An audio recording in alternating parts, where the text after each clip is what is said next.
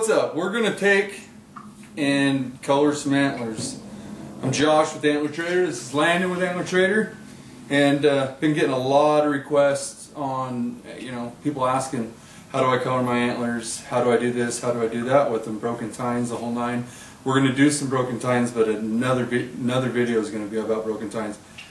Today we're going to try to just color the antlers. It's in pretty good shape. There is a little bit of cracking, and you've got your dark spots of like moss and stuff. We boiled out the skull a little bit, try to clean it up and get rid of some of that stuff. We'll do bleaching on that later. But for now we're gonna try to apply some color to these horns, and hopefully we don't mess them up. There's a lot of different ways to do it. There's millions of different ways to do it. And not one of them's right or wrong. It really all depends on how you like it. We're going to use a way that's worked for me. One of the ways that's worked for me, I've done it a million different ways too, and it all depends on antlers and the condition and even where they were and stuff. First step, just your basic canola oil and some paper towels. And messy. Yeah, it is messy, so don't do it in your wife or mom's nice kitchen. That's why we're out here in the garage. Already got threatened. So basically you want to apply the oil liberally. I mean, you want to put quite a bit of oil on these things. And the way I like to do it is pretty much just saturate a paper towel and just start making sure every bit of these antlers are covered in oil. I'm going to go ahead and just pour some of that. When you do this, you want to let that oil sit on there a little bit. How long is pretty much, it just depends on the antlers. There's really no set time. I'll let it sit on there and then come back to it and test a spot or check a spot, but you want to let it sit on there and make sure it gets in there really good. Make sure every little crack and crevice has absorbed it, or you'll have different colors in your horns depending on how much oil's where. Plus you got other areas that might be a little drier that just soak it up. So you might have to reapply a little oil there too. So we got it all oiled up, and we're going to let it sit. We're probably going to let it sit about 15 minutes max and give her a try. So see you in 15. Alright folks, we're back. It's been about 15 minutes and all the oil looks like it's done really good soaking in. So now we're going to give her a little bit of hell. I like to use just a piece of rag, towel, whatever, when I do this instead of paper towel. You can use paper towel to blend it in, or to apply it, but it doesn't blend very well because it does fall apart. Color is strictly up to you. I personally like using red oak, number 215. When I do it, there are some other colors. Another one that I use a lot of also, and this one I don't use. I only use when they're good hard whites, not a lot of issues, because it is really light color, but it's early American, number 230. But when they're a little bit older, a little bit drier, some cracking and stuff like that, the red oak has been the better one. Now this step literally takes time and patience. Anything that you put on that you don't like, I use xylene to kind of thin it back out and remove it. But for the most part, there's a lot of rubbing involved with this because the stain's not going to take to the antler. That's what the oil does. The oil makes sure that it doesn't just suck in like a sponge and look really bad. So you'll be able to actually work this thicker in spots, thinner in spots.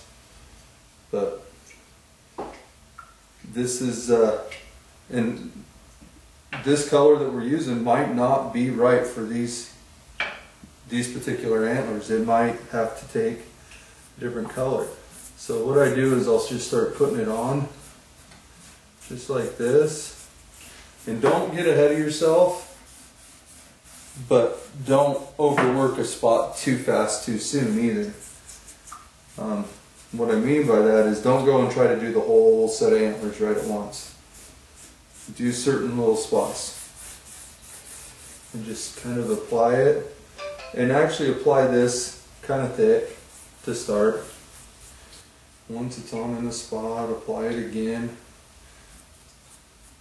And see, I don't know if you can see or not, but I've got it literally just like pretty much dripping. Then, see, as I rub it, from what it looks like to what it is, it lightens up a lot. And that is your oil that's allowing it to do that.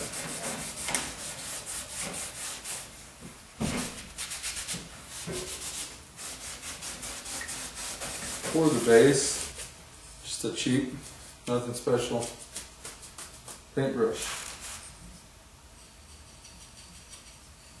Oh, you can get it down all them birds and trout. Mm-hmm.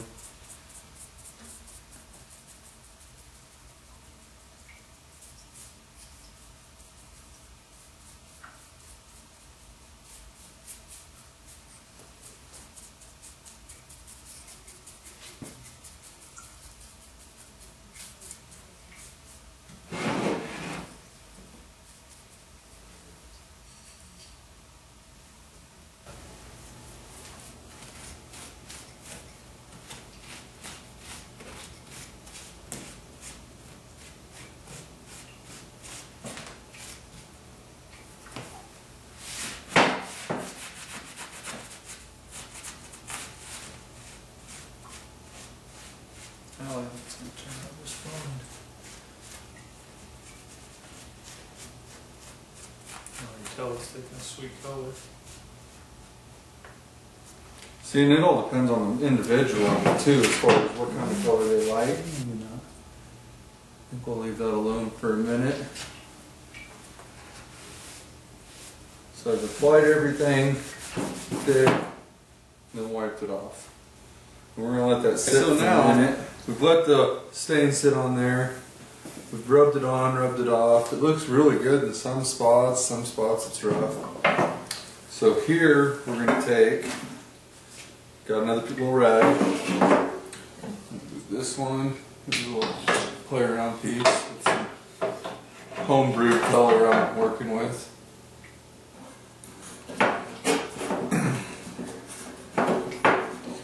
We're going to take our xylene.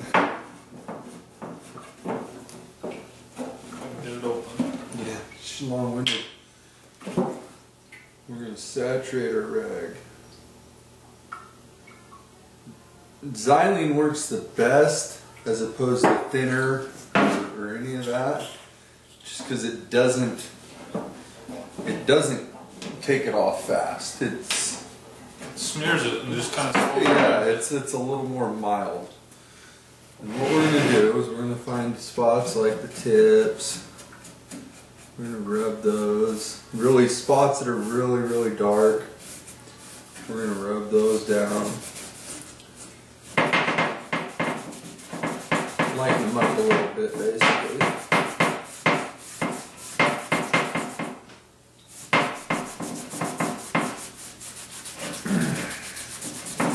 And this is the part that you just keep basically playing with until it's where you want it.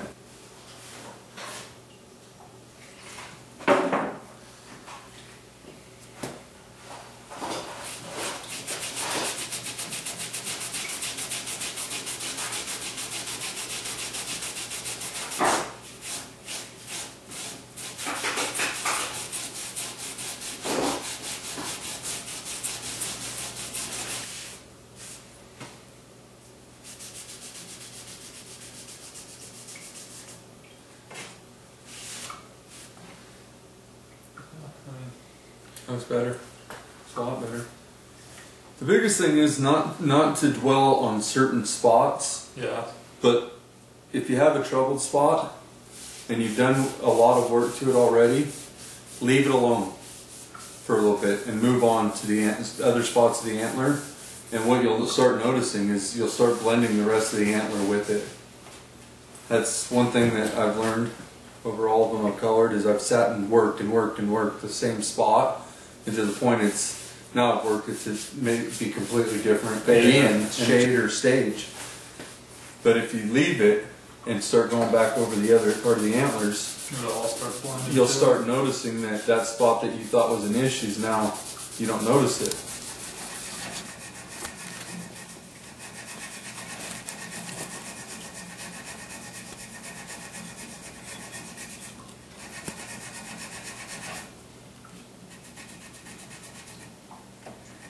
Chewed on right there. Yeah, on that tip. We can try to sand some of that smooth. Dude, I really like it. Yeah, it's looking good. I got like a 120 grit here, and basically with it, it's just you don't want to sit there and sand and sand and sand. You want to try to get the high spots, the ridges, the knob. You don't have to hit them hard, just lightly. Do as many as you can really quick, just the light stuff. And you come back after you've got most of the antlers. You can come back and look at everything, and maybe your spot needs it a little bit more. Not pressing very hard. Have that purplish tint to it.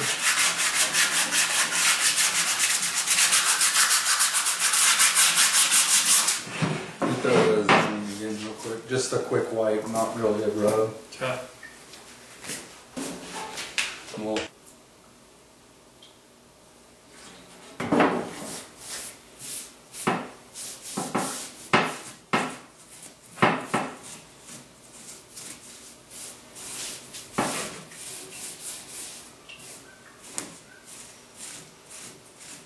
Bought out a lot of the high spots like that.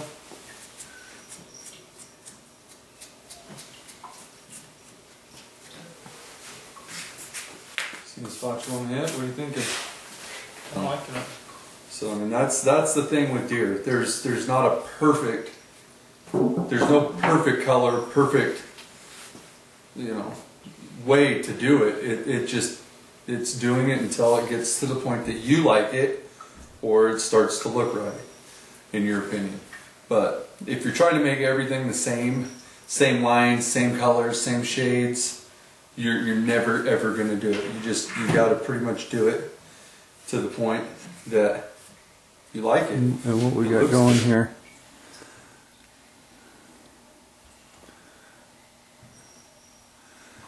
Which I think it looks pretty dang good. Yeah.